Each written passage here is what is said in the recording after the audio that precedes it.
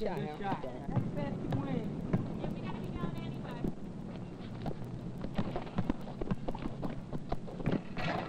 Nice shot. Nice shot. It's game. All right, let's go. I'll see y'all tomorrow. Game, Keith. Come on, Hal, let's go. No, I'm gonna stay here. Okay, I'll see you later. Yeah, right.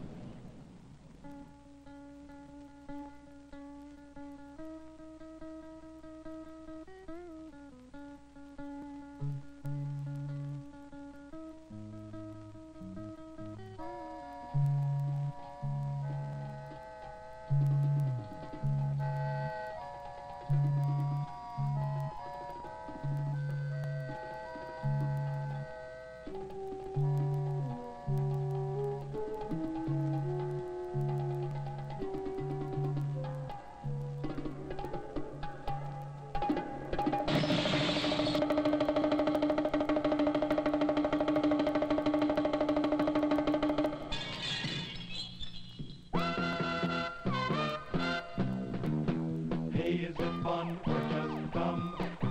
Yes, either it's fun or just dumb.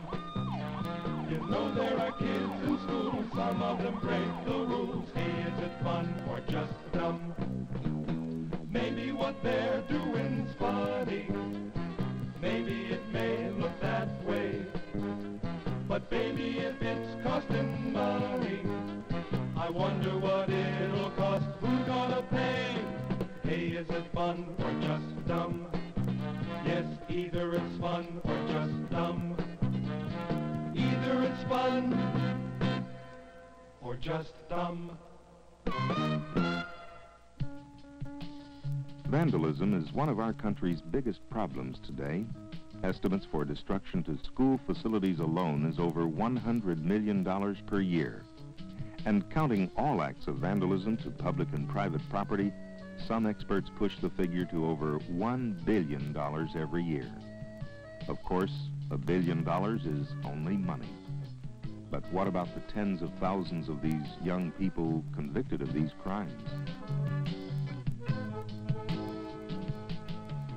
By far, the largest number of offenders are young people who have the most to lose by getting caught at such actions. Not surprisingly, employers and others consider vandalism as a criminal act. Therefore, former vandals may lose access to jobs, schools, organizations, or things wanted later in life. Oh, it's serious business, but when asked why they did it, the usual answer was, for fun. Hey, what you do with the cops, kid? What do you mean what I do? Just acting natural. But they caught you red-handed, didn't they? Yeah, but they can't do anything about it. How, you okay? I thought it was fun. I understand how you feel, but while we certainly can't condone the breaking of school property, shouldn't we try to understand it in terms of pent-up feelings? I mean, we all have times when it would be fun just to break something. We should find something better to do without time of breaking windows. I think it's really dumb to break things.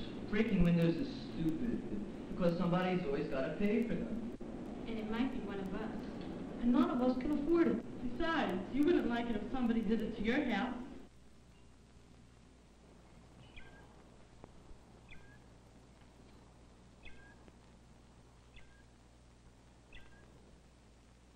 These days, I work almost full-time fixing school windows that kids break. It's not so hard to do, but glass costs a lot of money, and it takes time I could better spend on other jobs. They don't know it, but the students that break the glass wind up paying for it one way or the other, because now many schools take the cost out of recreational and athletic equipment. And if they get caught, chances are they'll have to pay for it anyhow. I hope you realize this is a very serious matter, Howard. What do you think I should write in the report as the reason for you breaking the window? Oh, I don't know. I guess I just had this rock in my hand and, I just had to throw it at something. That's no reason. You're going to have to pay for this yourself. The total cost of the destruction from vandalism is high. In some schools, it runs as high as $30 per student per year. And contrary to popular belief, vandalism is not limited to poor or city areas, nor to boys. There's twice as much vandalism now as 10 years ago, and an increase in it seems always to trigger an increase in even more serious crime. Vandalism forecasts crime in an individual or in a community. Take the case of a group of 4 teenage boys in the suburbs of Washington, D.C. They had decided as a prank they would break the windows of a rival high school. The presence of the gun, it was said, was only to avoid a fight with students of the other school.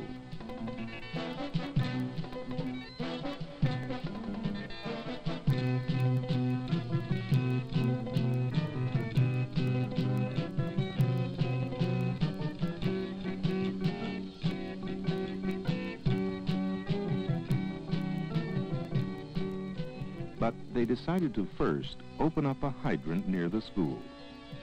A kid who lived there tried to intervene.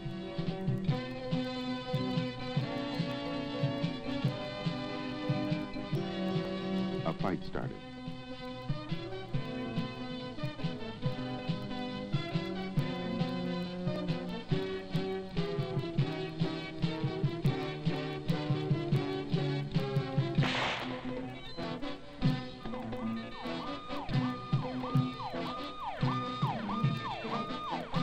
One can well argue that this was not an act of vandalism. True, but the point is, it erupted from the same destructive tendency and grew out of an intention to destroy.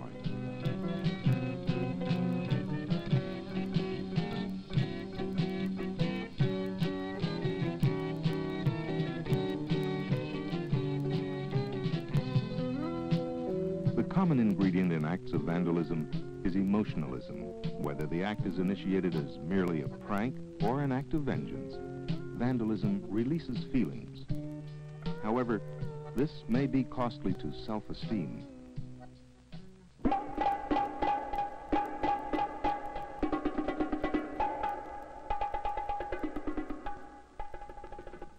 A vandal is defined as one who willfully, wantonly, and ignorantly damages and destroys valuable or beautiful things.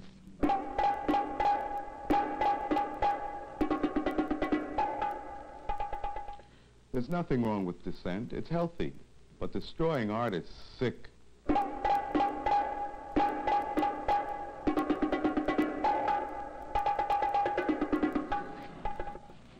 Maybe you're mad at the school, but busting something doesn't help.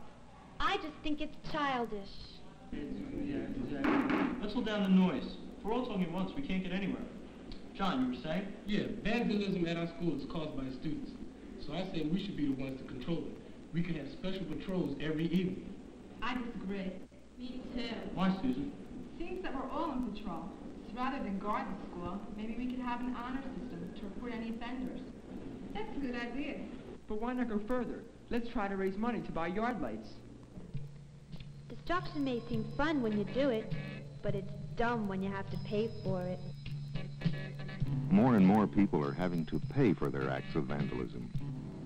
Parents or the students themselves must pay damages, and some courts have allowed fines amounting to double or triple the costs.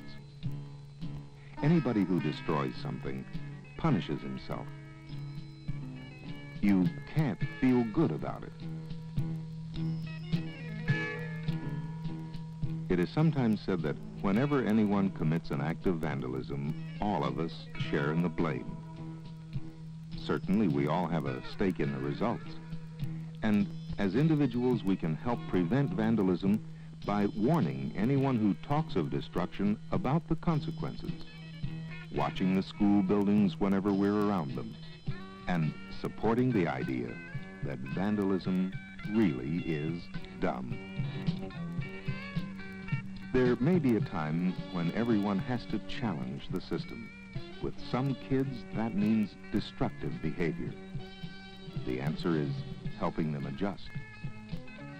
Vandalism may lead to other things. If it results in a cheap thrill, some people may try other criminal behavior until they get caught, and then it's too late. If you get angry enough, you might do it, so just cool it. Having fun means doing things which make you feel good at the time you do it, and later on too. There are lots of ways of having fun, but they don't stay fun if someone is injured or property is destroyed.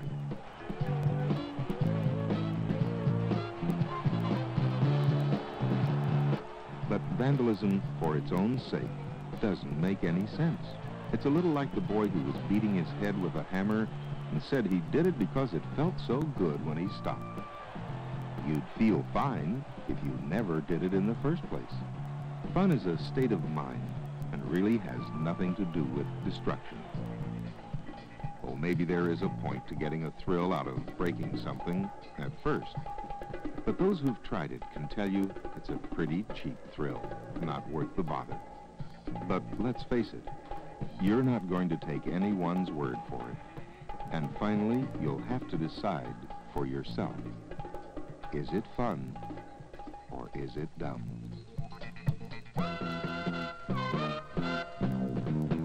Hey, is it fun or just dumb? Yes, either it's fun or just dumb. You know there are kids in school, some of them break the rules. Hey, is it fun or just dumb? Maybe what they're doing's funny. Maybe it may look that way. But baby, if it's costing money, I wonder what it'll cost. Who's gonna pay? Hey, is it fun or just dumb? Yes, either it's fun or just dumb. Either it's fun or just dumb.